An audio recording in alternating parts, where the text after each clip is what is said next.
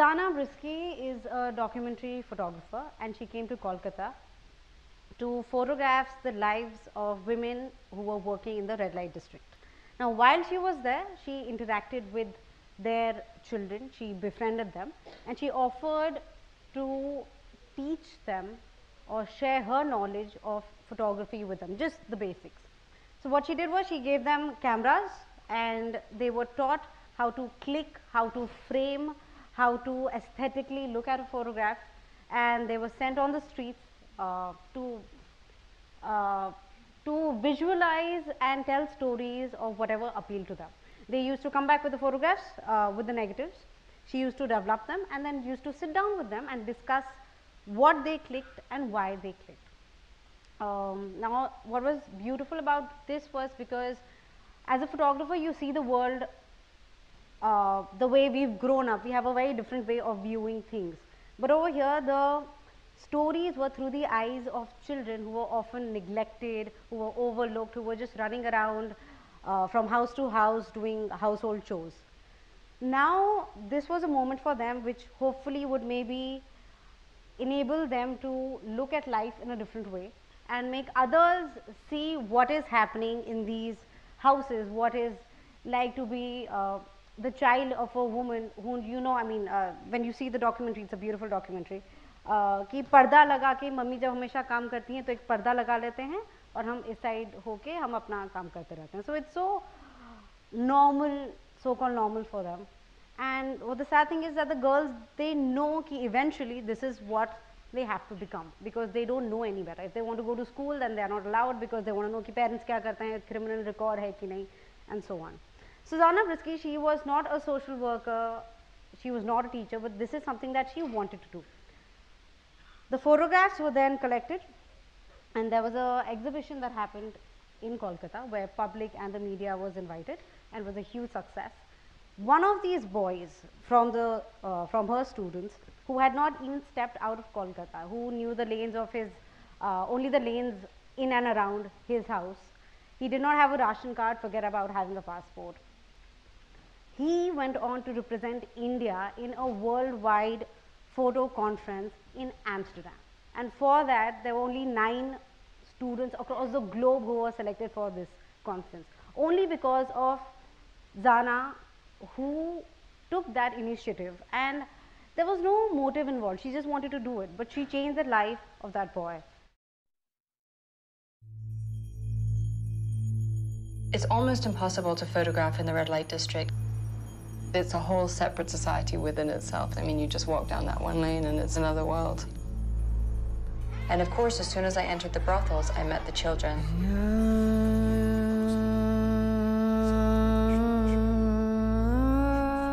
They were all over me, and I would play with them and take their photographs, and they would take mine.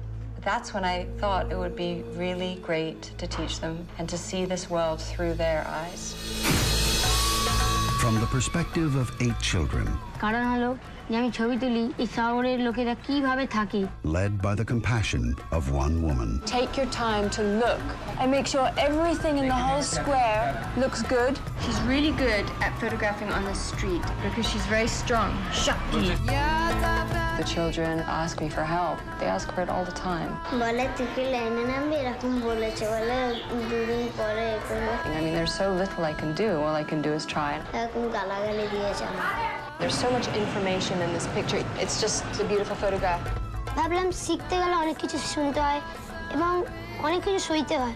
I'm not a social worker. I'm not a teacher even. But without help, they're doomed. These kids want to be out of there. Are there any boarding schools that would take them? No place is the right place. Nobody will take them. From the streets of Calcutta. My goal now is to raise money for them using their own photography. To an auction block at Sotheby's. Are you excited? Yes. Oh, they're all here. Amazing. I think he's reached a critical point, and if he doesn't get out of there really soon, he's lost. You and you and you have been accepted into a school.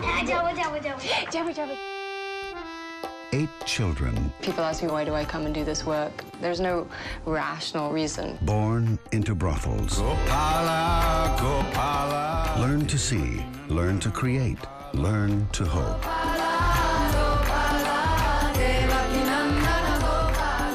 Think Film presents the story of a courageous vision and the children who made it happen. Born into brothels.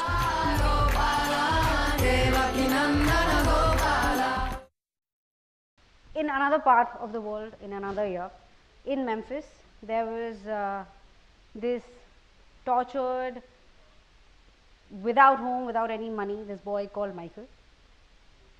In the same city, there was a lady called Leanne. Michael was separated from his drug addict mother at the age of 7. He had no father. He went to the same school as Leanne's children. So Leanne, one day she saw that Michael was in the campus and he was taking leftover food and eating that and saving that for the next meal. So she went up to him and spoke to him and realized that he has no place to stay, no money to buy any clothes, and it was winter. So she invited him home and she gave him food, hope, her family. She then went to the school to speak to the teachers, only to find out that in his career aptitude test, he had scored in negative. The score was really, really low. But in his protective instincts, he had got a 98 percentile. So what she did was that she used this characteristic, this attribute, and used that as a teaching method and changed him as a footballer. He used to play football. So I'm sure most of you maybe have seen this movie, but I just want to, yes. So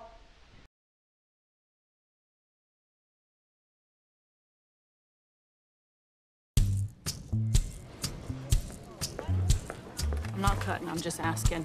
Let me tell you something, all right? We have been sitting around here for over an hour, and when I look around, all I see are people shooting the bull and drinking coffee. How can I help you? Oh, he was first. No, you go ahead. I think I want to hear this. Me too. You're right. Excuse me?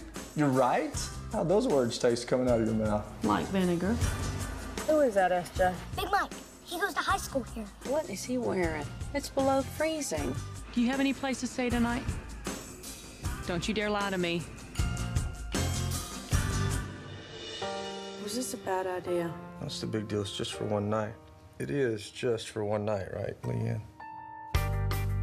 Tell me just one thing I should know about you. I don't like to be called Big Mike.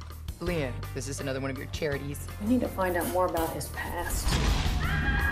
He's been enrolled in 7 different institutions. His grade point average begins with 0. He needs to do better in school. I'd love to work with him. This is mine? Yes, sir. Never had one before. What, a room to yourself? A bed. Michael's grades have improved enough that he can go out for spring football. How's he doing? Haven't quite gotten the hang of it yet. It's all real nice what you're doing, but don't be surprised if one day you wake up and he gone.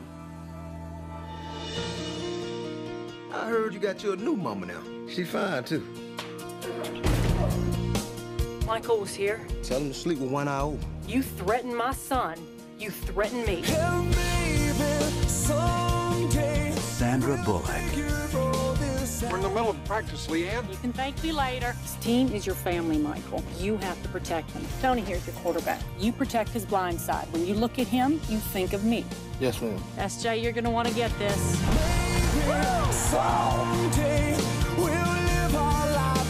Mike's the best left tackle I've seen in years.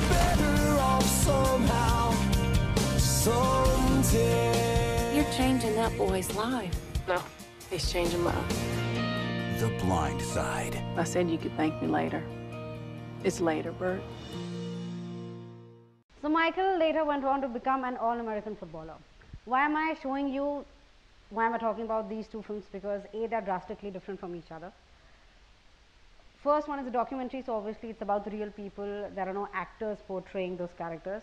The second one is an out-and-out commercial film, which has the biggest Hollywood names, and that is based on a true story. So, what is common between both the films? Anybody? Humankind. Correct. And there is no plan. You don't, okay, like the Robin Hood Army. It's a thing they do on Sundays. They don't know where it's headed, I'm guessing, but it's just that the intention is so pure that you start with that and you just keep on building on, or what even Anu does. It is, You start with something, you just ignite something in others, and you have no clue where it will take you. If you don't have the capacity to start, let's say an NGO, or you don't have money for something, you see where can you start, but do start. I think all of us are matches and phosphorus paper in that way, that all of us have the power to spark something in each other. But how often do we do that? When we go to, let's say every weekend, when we go out drinking, whoever goes out drinking, and if you have a friend who's a non-drinker, how many of us have said how many times कि अरे तू पीता नहीं है, एक glass तो P ले, come on यार, एक glass से क्या होगा? How many of us have done that? Smoking. अरे एक drag यार, अरे it's cool, ये वो इतनी ठंड है, इतना मजा आएगा, हम शिमला में हो, wherever. Again, but how many of us have pushed a friend or anybody or our parents that way to follow a hobby or to maybe follow a dream? That's great. So, but I just feel that somehow we are becoming more selfish and self-centered, where we only think about ourselves. This happens in my industry a lot. I'm sure it happens in all the other industries as well, where you're just thinking about yourself, your growth, how you're looking, how your marriage is going to be. But we should also think about others, because trust me, the benefits are just, they're insane. So it is basically peer pressure about, बचपन में होता है कि marks कितने आ रहे हैं, देखो रिंकू के ज़्यादा आ रहे हैं, तुम्हारे क्या है, or be it anything, to be cool, to be stylish, how much money you are spending. So there is peer pressure, so why not make that peer pressure positive? Use it in a more creative, more liberal, more educative way. You don't have to be preachy. You don't have to be that saint who's after somebody's life कि ये क्यों नहीं किया, वो क्यों नहीं किया, checklist बनाई. No, don't be that, because then people are gonna run away from you. But you can definitely use it in a lot more positive way. It's free of cost. This is a product which is absolutely, it comes from within. You don't have to force it, because if you force it, it does not work. It's absolutely depends on your time and your will. It's a chain reaction. I would love to start a chain reaction, and I'm sure all of us sitting over here, isn't it exciting to think that something that you start will be followed by a lot of people? Just that feeling, I think, is one of the best feelings in the world. Good karma. Who doesn't want good karma? I'm sure the Robin Hood army and Anu again, they've got gathered so much good karma, and it's something that all of us can do with. Okay, trust me, it's all research. I'm not making this up. If you're in a bad mood, no matter what situation you are in, but if you do something like igniting a spark in others, it really, really helps you become, forget being a better human being, but it just makes you lighter. I'm not going into a saintly space at all, though obviously it gives you inner peace and a longer lifetime and lowers blood pressure as well. But again, no cream in the world, no soap in the world. I do lots of ads, but I'm telling you, nothing can do the magic like this. Stronger friendships. If you support people you love, the bond just becomes bigger and better and stronger. How to? Okay. Now, obviously, this is something, when I'm saying this, might sound very simple, but what is the most important thing is the intention, because if your intention is not there, no matter how much you talk to somebody or how many times you repeat yourself, it's not going to make a difference. So the intention with which you talk is the primary thing. Listen, watch, observe. Even down to brothels, born into brothels or blind side, it's not like you cannot just go out, and even if the intention is there, if you want to help people, you need to see who are the people you want to help. There has to be a plan, but also there cannot be a plan. You can just go out and see what people are lacking, or maybe share whatever knowledge you have with them. How can you help? In whatever capacity. It could be psychological, it could be financial, it could be physical, it could be anything. But it's not rocket science, trust me. Do you know anyone else? If you can't help anybody, then if suppose you are not good in maths and somebody needs maths tuitions, then do you know somebody else who can do that? Or again, I'm giving the example of the Igniters sitting over here, because we've just heard about their wonderful stories. It's a WhatsApp group that they talk on. Like, it doesn't get more basic and simple than that. So if he is busy in the meeting, I'm sure there's somebody else who can go distribute the food. So it's very simple. All we need to do is get going. Follow up. Follow up is very important because obviously sometimes you have bad days, sometimes you get work, there are prior commitments, there are personal commitments, but we need to follow up with each other, also with ourselves. Share your knowledge in whatever possible way. It could be through what we are doing right now, sharing ideas and knowledge, or it could be on a one-to-one basis, but never think that the knowledge and the experience that you have will not help somebody. Trust me, everybody, or just hear people out and it will make a huge difference. So that is it. I truly believe in this.